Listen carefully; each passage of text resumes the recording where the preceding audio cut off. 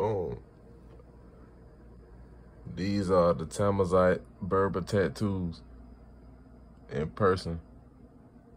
Well, not in person, but, you know, in real time, modern time, you see.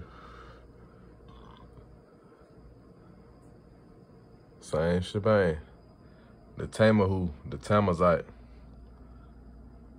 the white North African, the mixed European, right?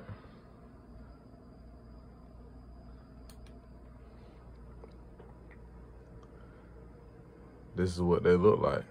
It resembles their language. You understand? Different symbols and things. You see?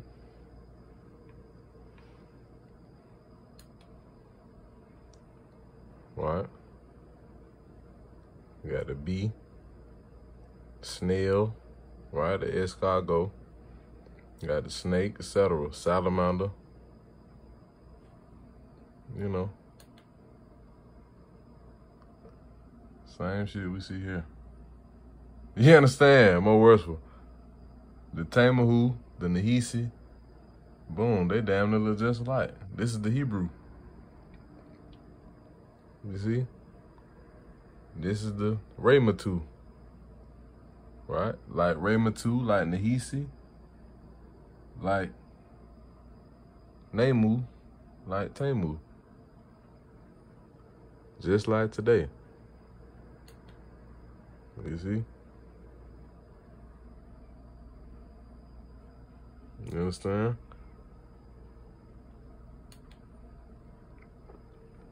Now, these are what you call barbarians.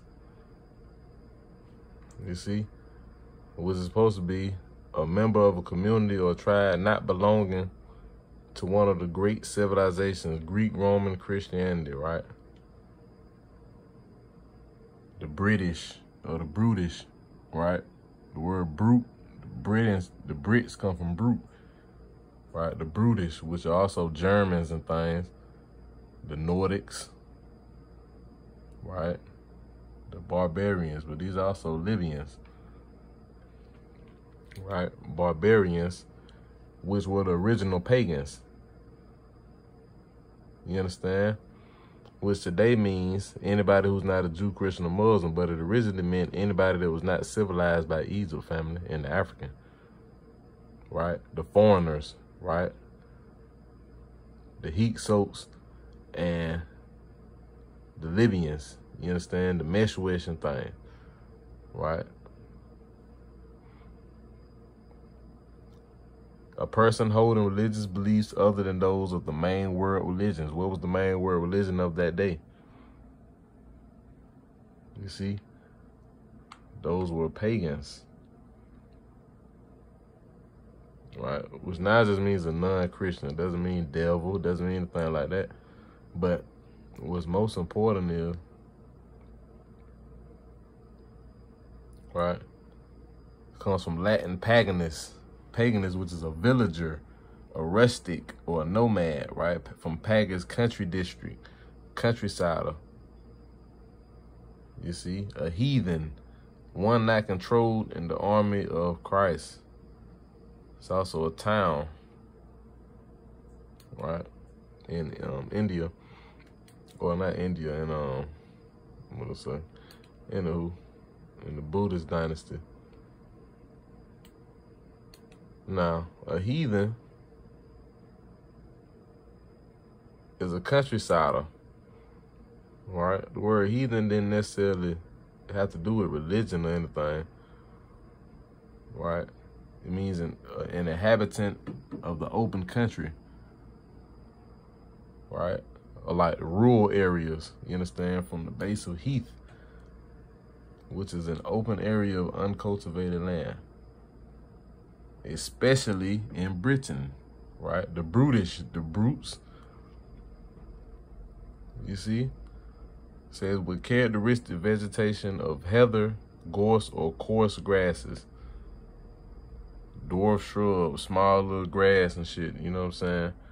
A heath, so a heathen is a countryside. These were the Europeans and the Libyans, right? In the Western Asiatic, barbaric, savagely cruel, exceedingly brutal, uncivilized and uncultured, primitive, unsophisticated, right? Barbaros, foreign, right? But it's also in reference to speech, right? You can't speak. It's also derived from barb, which is hairs, right? Pricks or hooks of things, like barbed wire, right? It comes from barber, which means beard, right? Barbs of hair. You see, to cut or style one's hair, right? So we get a barber, right? The Berbers, because they were so damn hairy, right? And Europeans and shit, we had to shave them down and bathe them in alcohol, right? So you get a barber, the barbarians. You understand? We had to cut down, shave down the barbarians. We had to shape them up. You understand? Barb. Brings me to the Barbary Coast. You understand? Northwest coastline of Africa. Right, it was also called the Maghreb, the Yellow Brick Road, right? All the lands from Egypt to Mauritania. You see?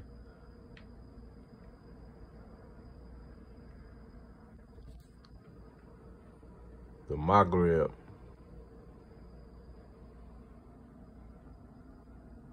You understand? Algeria, Libya, Mauritania, Morocco, and Tunisia. Right? This is what we call the Barbary Coast, or part of the Barbary Coast is a part of the Maghreb, the coastline. You understand? Boom, Libya, from Libya to Morocco, the barbarians, right? The Barbary Coast is what we call ancient Libya, once again. Not much is known about the early history of Libya, and most records of early Libyan people are about other neighboring groups such as the Egyptians. Wow, because they didn't record their history. They had to let us tell their story, you understand? So following the Berbers, Libya was ruled by many conquering empires such as the Romans, the Greeks, the Persians, the Arabs, just like Egypt. You understand? Everybody had a little piece of that ass. Right? So Libya was once considered all of Africa by people like Herodotus. You understand? This was the world according to him during that time, right? Ethiopia was southern Libya. That's what they thought. You know what I'm saying? You had the Ethiopian Ocean and shit. You know, the Australian Ocean, right? Antarctica was said to be southern Africa, right? Then Atlantis was here outside the Strait of Gibraltar, you feel me? So the Sahara used to be underwater, so it really was Libya, then it was Atlantis and water, then it was Ethiopia, you know what I'm saying? And they mind, because they, you know, then they got the Nile coming from the Atlas Mountains. The Nile come from Uganda and Ethiopia. You understand? So this is what they thought of the world. They got Persia, you know what I'm saying? They got Assyria, Syria. They got Armenians. They got Phoenicia, which is Canaan and Lebanon, right, all the way up to Amuru. The Amorites and things, you know what I'm saying? We got, see, Jordan, that was a part of Syria. So the Ammonites and the Moabites, right, they was in Jordan.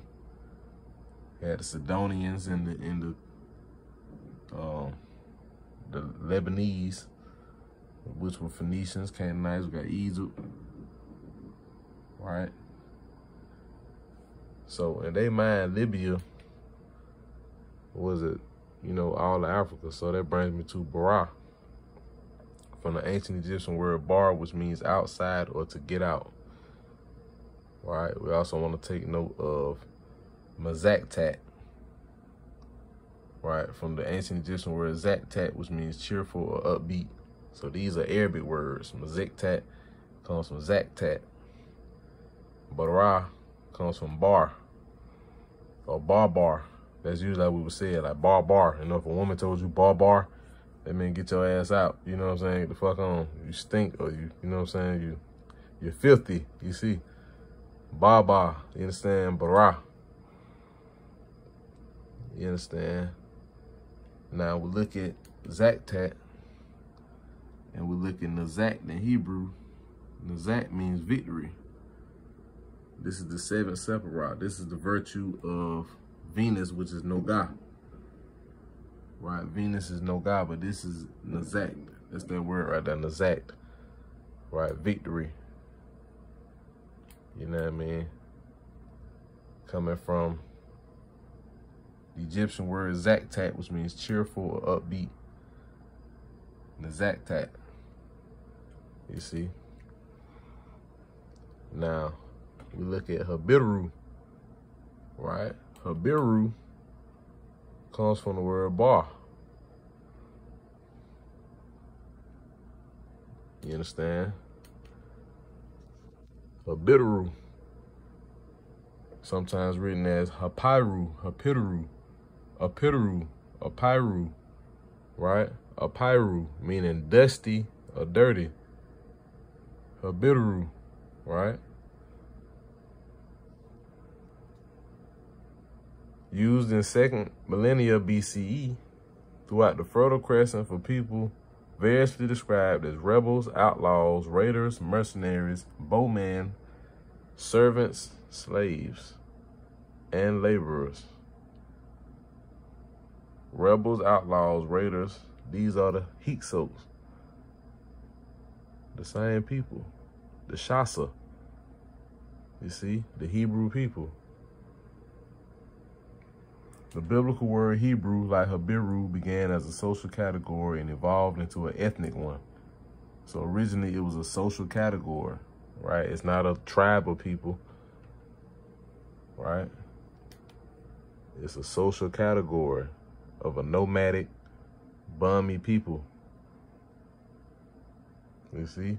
The Hebrews were likely viewed as Habiru-like in nature, especially under Moses when they were wandering in the desert for 40 years. That's a long ass time, family.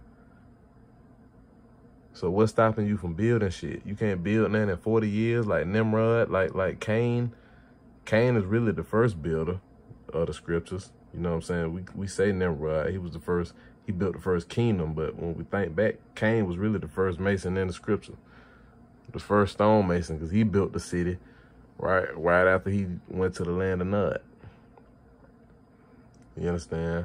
So Cain is actually the first builder, right? The murder of his brother, right?